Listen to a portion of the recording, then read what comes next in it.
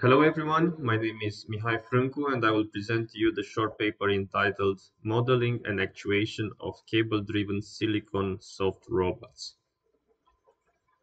The motivation behind this paper lies in the new field of soft robotics and the need to model and control such soft robots.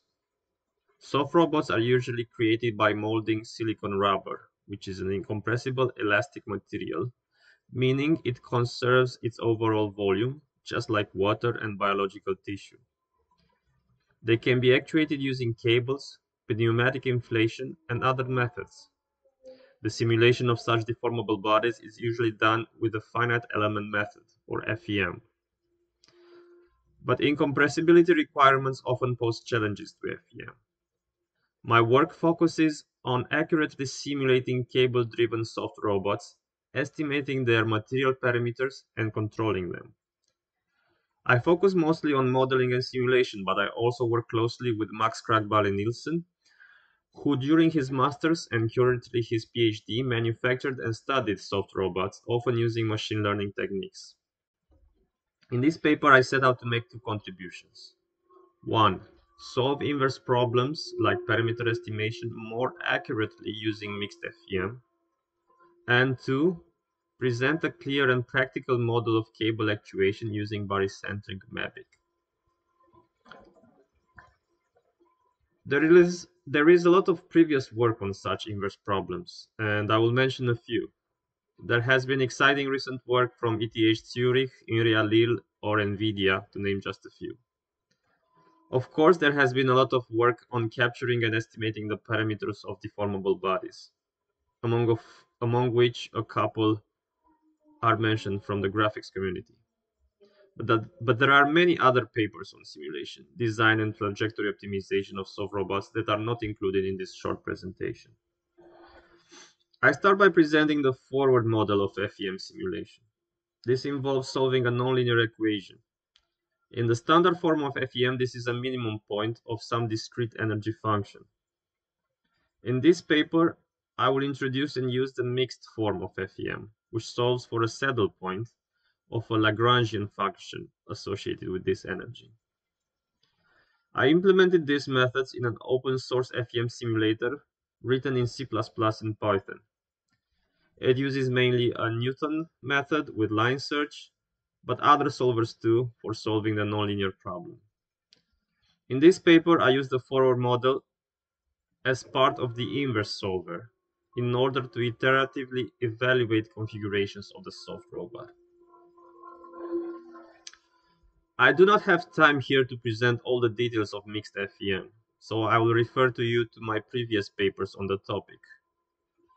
Briefly, the method is well suited for simulating incompressible materials using meshes of reasonable size.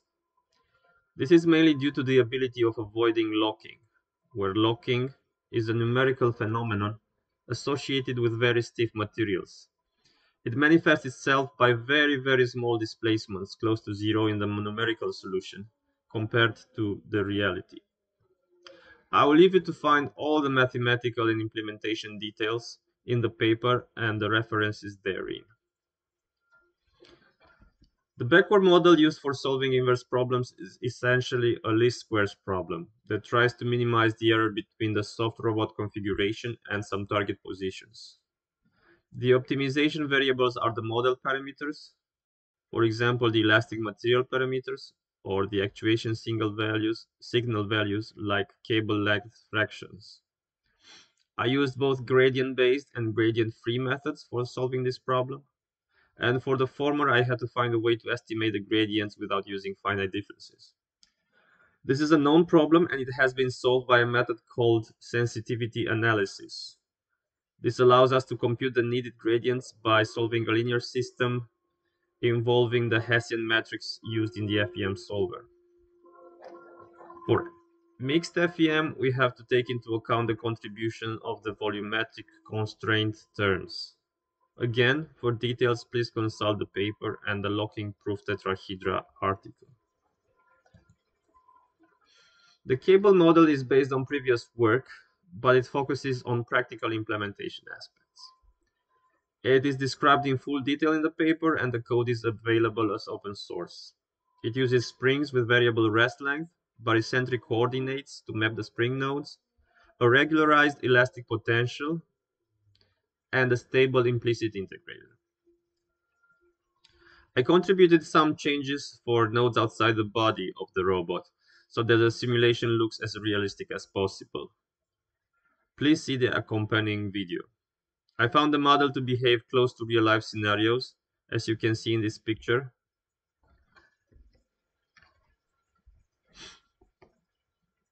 But it is strongly affected by numerical parameters and convergence issues.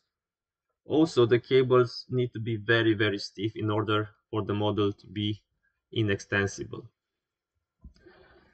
I will turn now to the main results of the paper. I performed parameter estimation using simple but effective scenarios.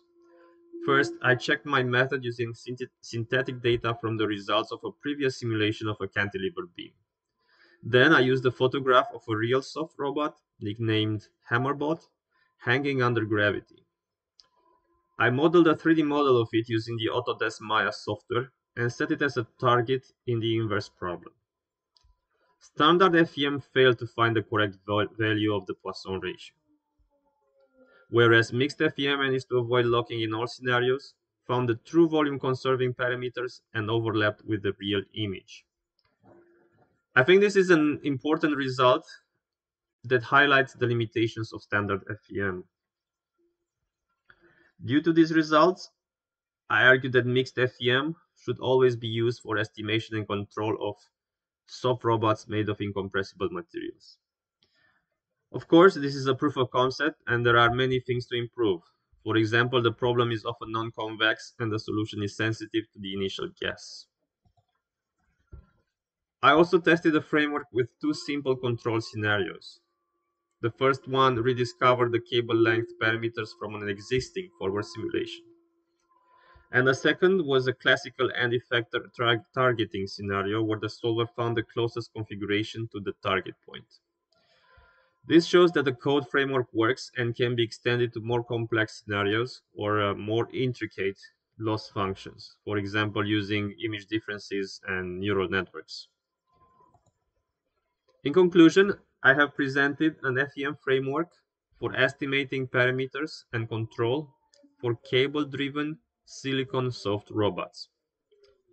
The main takeaway is that mixed FEM deals better with incompressible materials by avoiding locking and estimating the true material parameters. The framework also contains a realistic cable model and it was validated using synthetic and real-life examples. I would like to thank to Max Crackbell and Nielsen for providing me with soft robots and materials for this work. Surely there is much to do in the future and many limitations to address, but overall I think the community can benefit from the contributions made in this short paper. Now I will let you briefly watch some of the scenarios implemented using this simulator and the inverse problem solving framework. The videos can be later found as additional material to the paper.